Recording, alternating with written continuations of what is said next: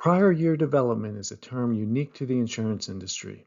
It's known by many names such as favorable development, adverse development, reserve release, or one of my favorite insurance euphemisms, reserve strengthening. This concept has a relatively simple definition, but if you really want to understand what it represents, stick around while I take the mystery out of it. Thanks for joining me. I'm Don Grimm, actuary and owner of Archer Actuarial Consulting. Let's get started.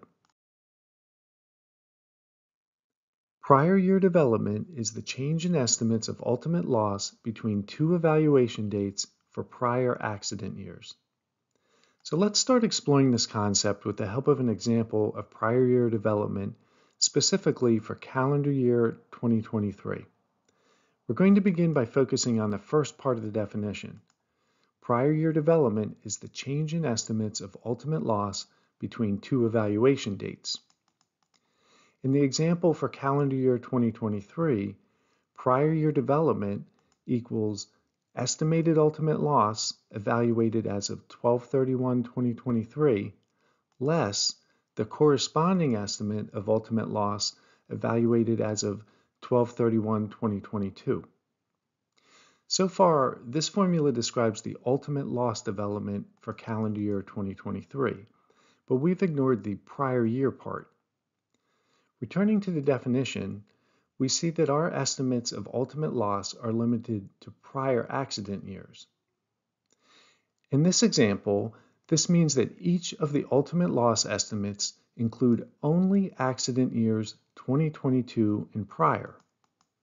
This limitation ensures that each estimate of ultimate loss is on an apples-to-apples basis with respect to the scope of insured exposure. In other words, prior year development is a measure of change in estimates of ultimate loss for identical accident periods. In the next slide, we're going to expand on this example to further clarify the point. Let's expand our prior year development example for calendar year 2023 to include amounts by accident year. Note that, as before, we have estimates of ultimate loss as of 12/31/2022 and 12/31/2023. Now here we're going to assume that the insurance program under review began in 2016. So as of year-end 2023, we have accident years from 2016 through 2023. But since we're looking for prior year development in calendar year 2023, accident years before 2023 are considered prior accident years, while accident year 2023 would be considered the current accident year. Okay, let's take a step back and define a few terms. Ultimate loss is the total value of payments made on all eligible claims. This amount cannot be known with certainty until all claims have been reported, paid, and permanently closed. And this can take years, even decades, before the ultimate value of losses are known with certainty. And before that time, estimates of ultimate loss are necessary. These estimates are often performed by accident year. An accident year is any 12-month period during which accidents occur. Now back to our example. In column A, we have our estimates of ultimate loss by accident year from 2016 through 2022, evaluated as of 12/31/2022. And in total, estimated ultimate loss equals $85.7 million. So this amount reflects information known through year-end 2022. Column B to the right contains estimates of ultimate loss through 12/31/2023. And for the purposes of calculating prior year development, we're only interested in the amounts corresponding to the prior accident years. These amounts total $86.3 million. The amount corresponding to accident year 2023, the current accident year, reflects losses with accident dates subsequent to year-end 2022. And these losses are not included in the evaluation of prior year development because it's the current accident year. The next column to the right, column C, presents the change in estimates of ultimate loss between year-end 2022 and year-end 2023. Again, excluding amounts related to the current accident year, we can see that the change for accident years 2022 and prior equals $600,000. This amount represents the prior year development for calendar year 2023 in our example. So let's do a quick recap. The calendar year 2023 prior year development of $600,000 is a result of the change in estimates of ultimate loss between the end of 2022 and the end of 2023, excluding the current accident year, which is 2023. Let's discuss some additional terminology related to prior year development. A positive amount of prior year development is also called adverse development. And adverse development corresponds to an increase in the insurer's estimates of ultimate loss. As a result of this increase, insurer profitability for the period is decreased. On the other hand, a negative amount of prior year development is also called favorable development. And favorable development corresponds to a decrease in the insurer's estimate of ultimate loss. As a result of this decrease, insurer profitability for the period is increased. Adverse development is sometimes called reserve strengthening.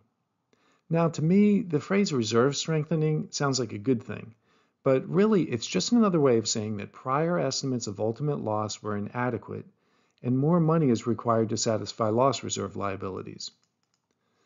Similarly, favorable development is sometimes called a reserve release, meaning that prior estimates of ultimate loss were redundant and some amount of reserve liabilities can be released, thereby increasing the insurer's profitability in that period. Now, you may be wondering how ultimate losses and loss reserves are related. In the next slide, we'll connect the dots with the help of our example. But first, let's look at another definition for ultimate loss. Previously, we defined ultimate loss as the total value of payments made on all eligible claims. Ultimate loss can also be defined as the sum of paid loss and unpaid loss. Insurers are required to carry a reserve provision for unpaid loss. We call that a loss reserve.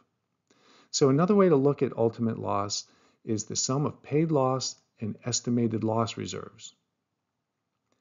Let's return to our example and see how all the pieces relate.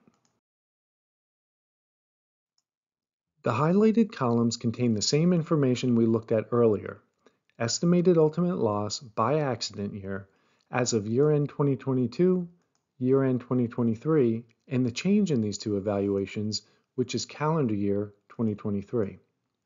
We're going to break out the ultimate loss estimates into their respective components: paid loss and estimated loss reserves.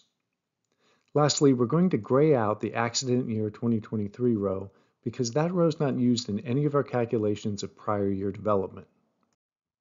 Recall that we previously determined that in this example, there was $600,000 of prior year development in calendar year 2023.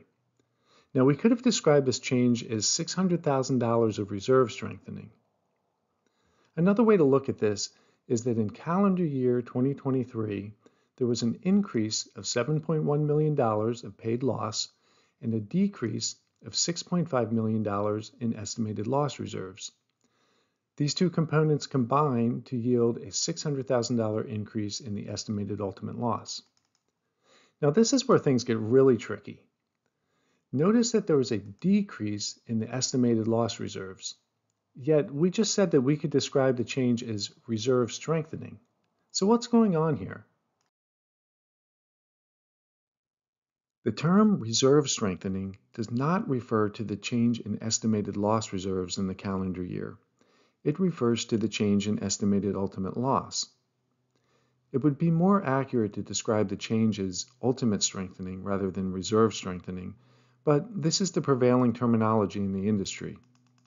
Ostensibly, the term reserve strengthening is used because an increase in loss reserves results in an increase in ultimate loss. We can see this relationship in the formula for ultimate loss. So, the strengthening in reserve strengthening is actually a reference to what loss reserves would have been if ultimate loss estimates were unchanged from their previous value. In other words, in our example, loss reserves as of year-end 2023 would have been $600,000 lower if not for the $600,000 increase in ultimate loss estimates. And that's all for today. If you found this video helpful, please consider liking and subscribing. Thanks for watching, and be sure to visit me at archeractuarial.com.